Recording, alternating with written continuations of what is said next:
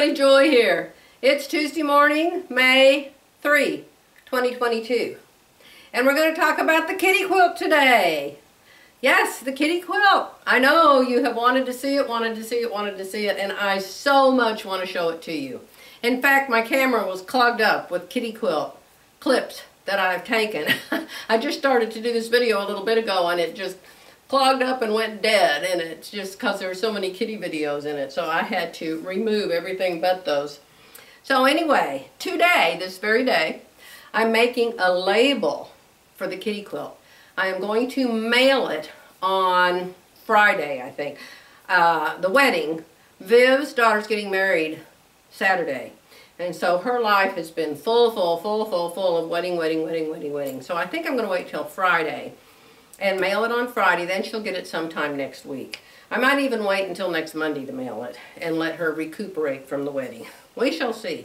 Anyway, it needs a label.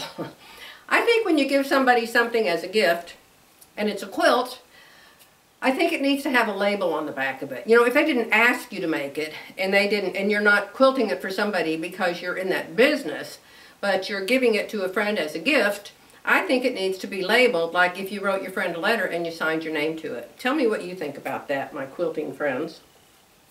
So I was just going to wrap it up and put it in a box and send it. And then I thought, oh, I should put a label on the back. So, and I know that sounds like an easy thing to do. Well, I think I've spent 45 minutes so far, maybe an hour, trying to figure out how little to make it, what words to say, what words not to say. I mean, you don't want the label to be as big as the quilt, for heaven's sake. So that's my job today, is to get a label on it. Then I'm going to write a letter to go with it, explaining to her. And when you see the quilt, you'll understand why that was necessary. And get it all boxed up and ready to mail. And this is already Tuesday. So probably next Monday, I'll take a trip to the post office and get that mailed. And then once she receives it and she sees it, then I can show you all of the videos that I took of it while I was making it. Okay, so stay tuned for that in a new video. Now, speaking of kitties,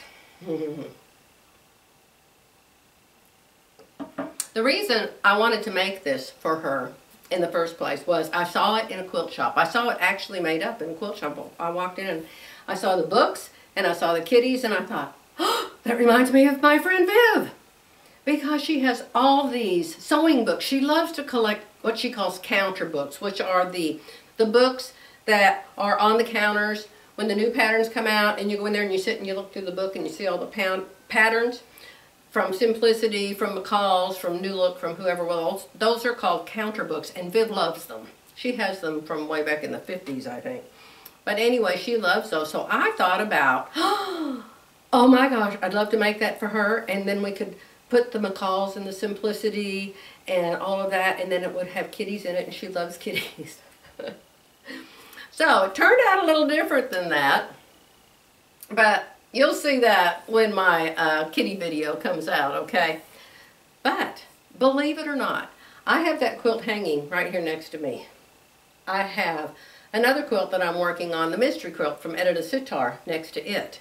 I have this quilt. You've seen my Easter quilt. You've seen my chicken quilt. You've seen all my different quilts. Jerry has never gotten excited over any of them. None of them. He came up here and he saw this kitty quilt and he went nuts over it.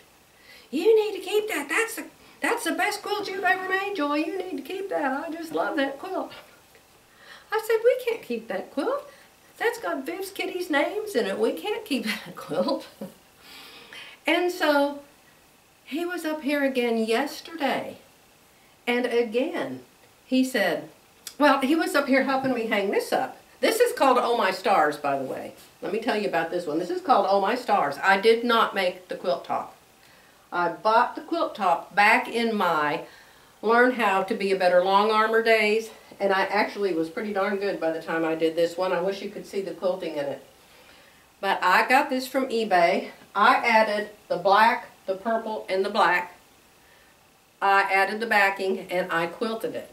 But I did not piece this quilt top, but I love it. It's called Oh My Stars. I named it because, hello, it has stars all over it.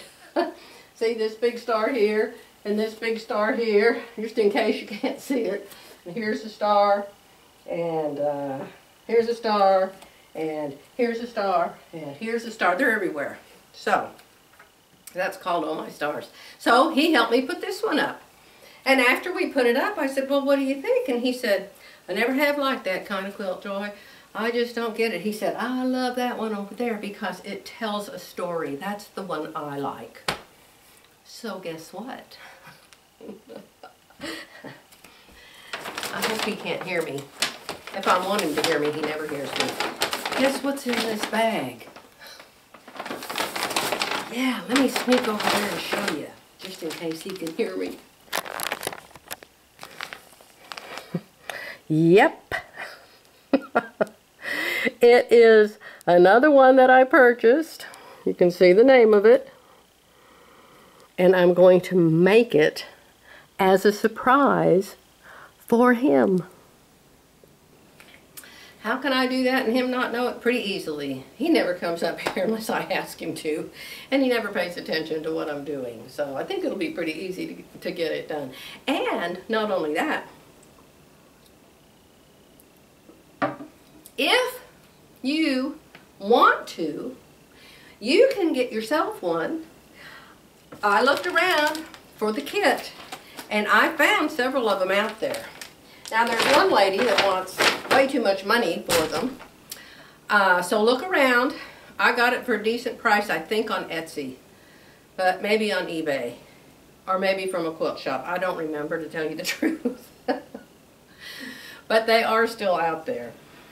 And if you want to, we can make it together and we'll do a sew-along on the next one. Because I'm not going to start it for, I don't know, maybe before his birthday. Oh, how about that? His birthday's the end of September. So maybe we'll start it in the fall. I don't know. Tell me what you all think about that. It's a fun, fun, fun one to make. It really is. And once Viv gets it and opens it and has seen it, I will show you in detail all about my making it and what all I did different on it, okay? So that's about the kitty quilt. Now here's the next thing I want to tell you. I have something else quilty to tell you, hopefully. I don't want this video to be a mile long. We did the memorial service for Jerry's brother this past Saturday, April 30, and it went very, very smoothly. Everybody was as nice as they could be. There was only about 30 people there. And the funeral director was there. It was at Sanders Funeral Home in Kingfisher, Oklahoma. And the director guy named Chad was there, and the Nazarene preacher that we chose was there. And then some of Donnie's friends and family were there. Nobody had COVID anymore, praise God. So that all went very well. So Jerry wanted to take everybody out to lunch afterwards to a place called City Cafe. City Cafe is in downtown Kingfisher. It's a real tiny little town and has all the old downtown buildings like you're used to seeing in old towns.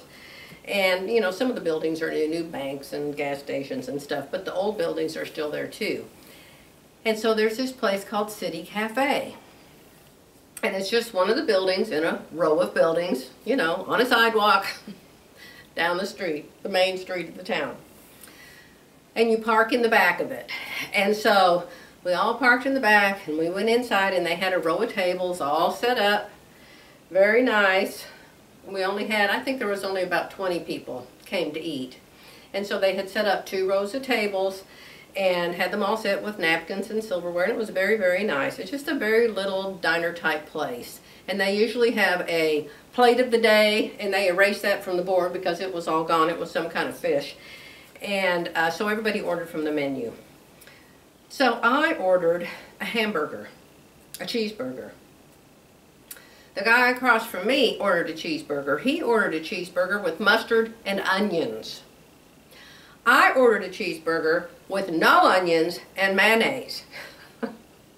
Somehow they got our order mixed up. So they brought him the one with mayonnaise and no onions. But he just started eating it. I mean, he knew it wasn't what he ordered, but he didn't care. He ate it anyway. Well, a little bit later they brought mine, and it had the mustard and the onions. Well, mustard upsets my stomach. Onions upset my stomach. I didn't want to smell like an onion or taste like an onion. I wouldn't eat it. And so I told the waitress, and she said, oh, let us make you another one. And so the guy across from me, I said, you want this bun with the mustard and the onions? And so I handed him my plate, and he took off the bun with the mustard and the onions. And she took my plate away. So she came back with the right kind of cheeseburger. Well, that made it so I was the last one to get my lunch. So I was still eating and everybody else was done. Well, I was sitting right next to Jerry's Aunt Betty Jane. His mom, Jerry and Don, were brothers. Their mother's name was Nita. Nita had a brother named Johnny. Johnny was married to Betty Jane. They lived half a mile apart from each other there in Kingfisher for years and years and years and years and years. And every Christmas when we would get together, Aunt Betty Jane and Johnny and their two girls always came. All the cousins were always there at Lanita's house. Lanita and her mom lived together. Her name's Lanita, they called her Nita. And all of the people would always go there. So I knew Jerry's Aunt Betty Jane really good. And plus, when I was cleaning out his mom's house after she died to get it ready to sell, new carpet, new paint, new curtains, new everything, Aunt Betty Jane used to come over almost every day. And she and I would talk and talk and talk, and we became very close. And so Aunt Betty Jane has two daughters named Mary Ann and Janie. Janie wasn't able to come. She lives in Texas, and she wasn't able to come. She wanted to very, very much, but she couldn't. She and Donnie are the same age, and they played there all together all the time when they were little kids. But Mary Ann came. So I'm sitting here with my hamburger. Everybody else is done eating. Right next to me is Aunt Betty Jane, who is now 95 years old. And right next to Aunt Betty Jane is Mary Ann. Mary Ann is a quilter. Mary Ann even uses a long arm together with her friend. They share a long arm. So I hadn't really been able to talk to her at all because, you know, she was away from me and she was talking to the people on the other side of the table. So we really hadn't had any conversation. I was talking to Aunt Betty Jane and Jerry on the other side of me. So I'm about 3/4 of the way through my hamburger, and Mary Ann gets up from her chair and she walks over to where I am. And she whispers in my ear, if you can get done eating, there's a new quilt shop right next door, and it's open for 15 more minutes. I put my hamburger down, I put my napkin down, and I got up. And Mary and I went out of the City Cafe and walked next door to the nicest quilt shop. The nicest quilt shop. This is the name of it. This is the bag that I walked out of there with. It's called the Quilt Lady. I'm sure they have a website. This says quilt-lady.com on Facebook. Facebook and Instagram, quilt-lady.com if you're interested. The nicest quilt store I have ever been in. Not the biggest, not the most stuff, but the most organized, the cleanest, the friendliest two girls in there. Oh my goodness. I just was in quilt heaven.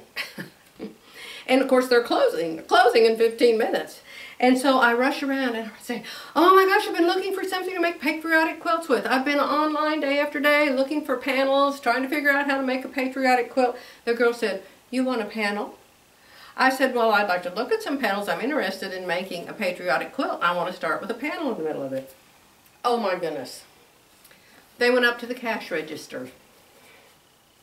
I followed. They had a book, a big book. Well, like this is a book. They opened it up. They had pictures in there of every panel in the world. Every panel. Spring, summer, fall, winter, patriotic, Easter, you name it. Every panel.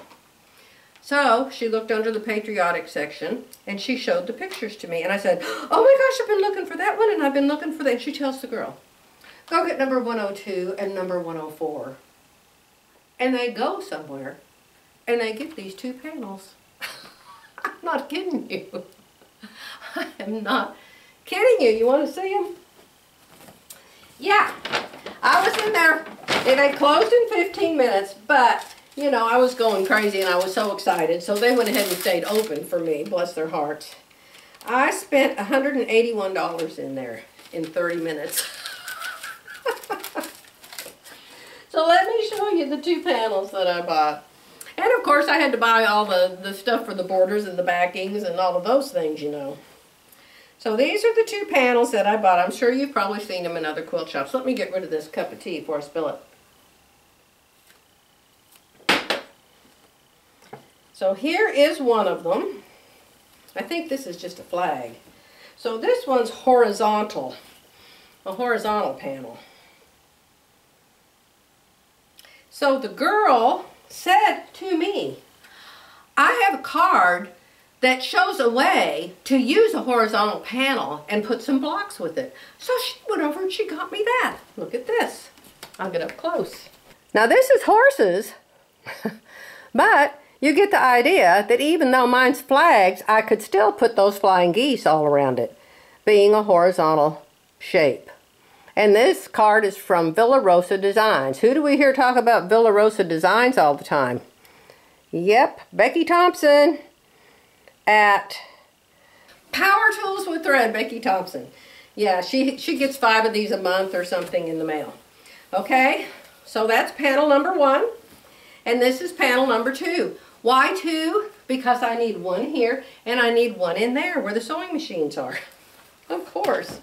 And it's 4th of July and it's my Boo Bear's birthday. And so, my gosh, I ought to make one for him, but I don't think they really appreciate my quilts. Kind of like Jerry's daughter.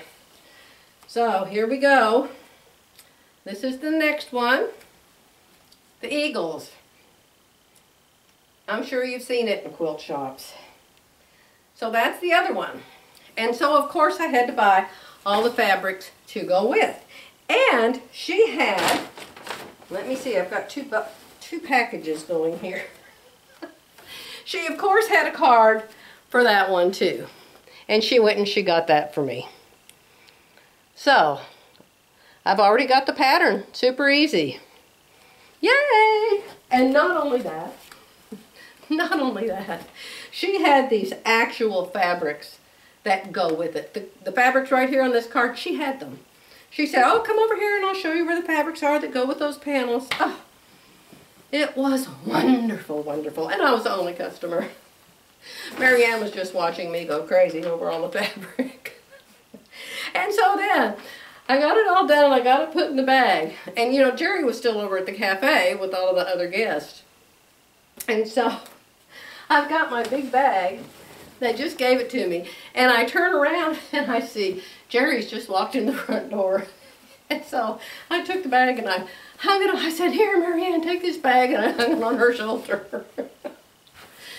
Oh, so anyway, it was a wonderful, wonderful day. I just felt like the Lord just gave me a gift. The Lord gave me a gift just for no reason. He just wanted to do something for me that was special.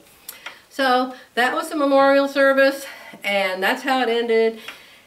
Actually, we then went out to the gravesite with Don's son and his mom and one of his friends or something. I don't know, but that's how come I'm a little bit tan today. So I'm going to let you go, or this video will just be way too long. I love y'all. Come back and I'll show you the kitty quilt in probably 2 weeks. Maybe I'll show you something else between now and then, but I know you are wanting to see that kitty quilt, and I definitely will show it to you. Bye for now.